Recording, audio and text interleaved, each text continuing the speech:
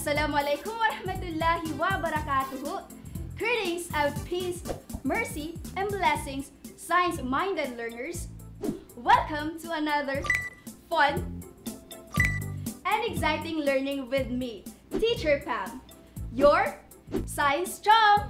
Have your pen, paper, and module ready, for we will learn to differentiate solute from solvent here in our Science 6 class. You learned about mixtures from our previous episode, right?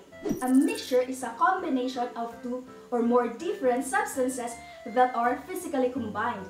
What are the two types of mixtures? The two types of mixtures are homogeneous and heterogeneous. Choose the letter of the correct answer. Write your answers on your paper. Number 1. Which of the following illustration is an example of mixture?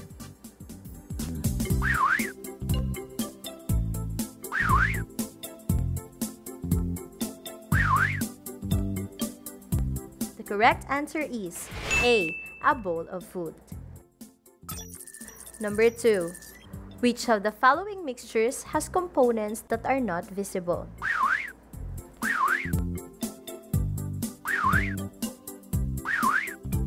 The correct answer is letter B, liquid inside vials. Number 3. Which of the following best describes a heterogeneous mixture? A. They show only one phase. B. They have the same properties. C. The components are not visible. D. They have components that are not uniform. The correct answer is letter D. They have components that are not uniform. Very good! You already learned something from our previous episode. Imagine this scenario. You are at home and suddenly, your sick mother asks you to go to the kitchen to prepare a milk drink for her. How are you going to prepare the drink? Great! You will pour a tablespoon of milk and sugar in a cup, then add hot water in it. What drinks do you usually prepare during breakfast? It could be coffee, milk, chocolate powder mixed with hot water. As for me, I prepare calamansi juice every morning. Now, have you ever wondered which of those substances is the one being dissolved and the one that dissolves the other? In a powdered milk drink, which do you think is the one being dissolved? The milk powder or water? Very good! The milk powder is the one being dissolved. Which does the dissolving? Great! The water does the dissolving. At the end of today's episode, you will be able to differentiate a solute from a solvent. I know that you are excited to learn. So, let's have our activity time. In this activity, we need a coffee powder, hot water, and container. First, let's put some coffee powder onto the cup. Then, let's add hot water in it. If you want to do it at your home, you have to be careful and ask help from elders. Finally, stir it so that the coffee will be dissolved completely in the water. Now, we have our homogeneous mixture in the form of a cup of coffee. Right! The coffee powder and water will be mixed and will form a uniform phase all throughout. Correct! The coffee powder is the one dissolved in the water. Thus, it is the solute. Great! The water dissolves the coffee powder, which is the solvent. Now, between the coffee powder and water, which is the solvent? Which is the solute? Water is the solvent, and coffee powder is the solute. When one substance dissolves into another, a solution is formed. A solution is a homogeneous mixture consisting of a solute dissolved into a solvent. A solvent is a substance that does the dissolving, or it is a substance used to dissolve a solute. The most common example of solvent is water. Water is considered as universal solvent because it dissolves more substances than any other. A solute is the substance being dissolved in a solution. Examples of solute are milk powder, sugar, salt, and many more. Solutes that can be dissolved in solvent is called soluble. Sugar, salt, milk powder, and soap are soluble in water since they all can be dissolved in water. Substances that cannot be dissolved in solvent, it is called insoluble. Examples of insoluble substances in water are sand, stones, and gravel. Science-minded learners, let's have what's more. Identify the solute or solutes in the following solutions. Do it on your paper. Number 1. Powdered orange juice drink.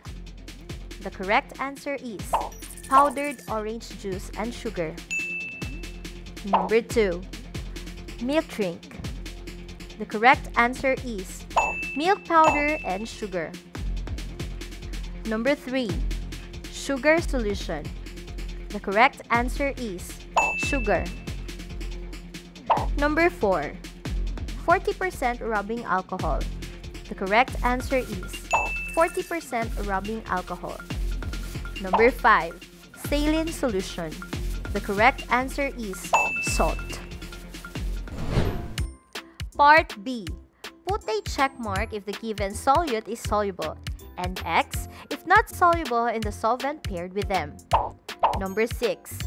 Enamel paint water. The correct answer is X. Number 7. Flour oil. The correct answer is X. Number 8. Salt vinegar. The correct answer is check. Number 9.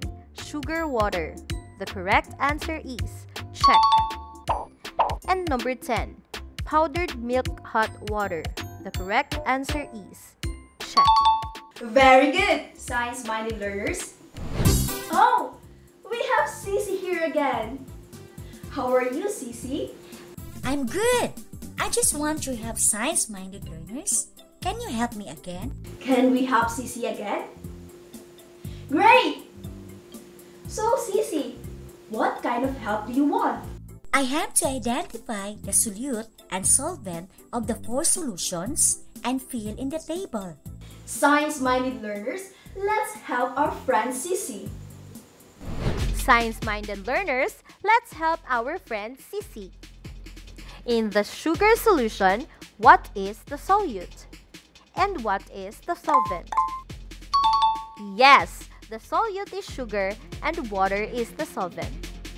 In the salt solution, what is the solute and solvent? The correct answer is salt as the solute and water as the solvent. What is the solute and solvent in the glass of juice? Excellent! Juice powdered and sugar are the solute and water as the solvent. Lastly, what is the solute and solvent in carbonated drinks? Correct! Carbon dioxide, sweeteners, carbonic acid are the solute, and the solvent is water. My friend Cici is so happy because she's done with her assignment since you helped her. Hopefully, you will not get tired in helping someone like Cici. Take note that water is not the only solvent in the world. There are many solvents that can dissolve substances, but we will learn about them as we move forward in our learnings. Also, solvent is usually a liquid but can also be a solid or a gas. Now, for our What I Have Learned part. Complete the statements by choosing the correct answers from the given choices in the box. Write your answers on your paper. I learned that a blank is a substance used to dissolve a blank. The correct answer is a solvent is a substance used to dissolve a solute. On the other hand, a blank is a substance that is being dissolved. On the other hand, a solute is a substance that is being dissolved. There are substances that can be dissolved in the given solvent. It is called blank, while the materials that can be dissolved in a given solvent is called blank. There are substances that can be dissolved in a given solvent. It is called soluble, while the materials that can be dissolved is called insoluble. Wow! It is good that you have learned something from our episode. I hope that you will apply what you've learned because that is what a scientist do. Science-minded learners, are you ready for our What I Can Do? Answer the following questions and write your answer on your paper. Number 1. Based on the given illustration, which is the solute and which is the solvent?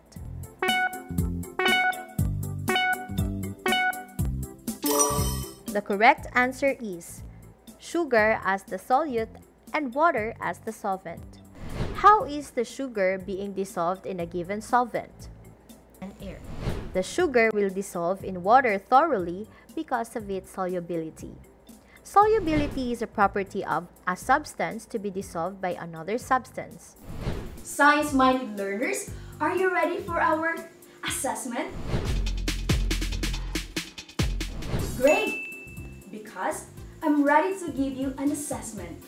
Choose the letter of the best answer and write it on your paper. Which of the following happens if you mix juice powder with water? A. The juice powder will dissolve in water. B. The juice powder will form a layer. C. The juice powder will not dissolve in water. Or D. The juice powder will settle at the bottom of the water.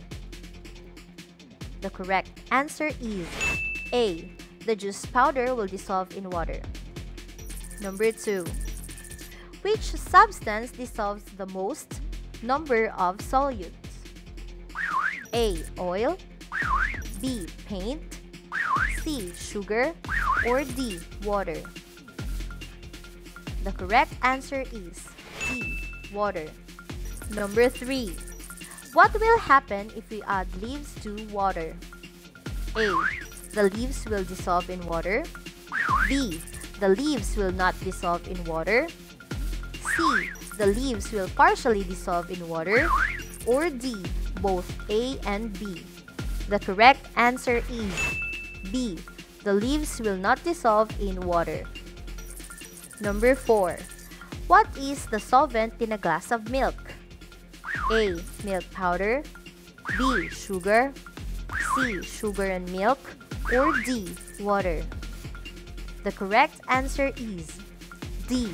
Water. Number 5. Which of the following substances can be dissolved in water?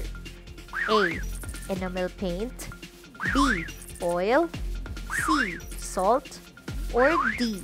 Both A and B. The correct answer is C. Salt.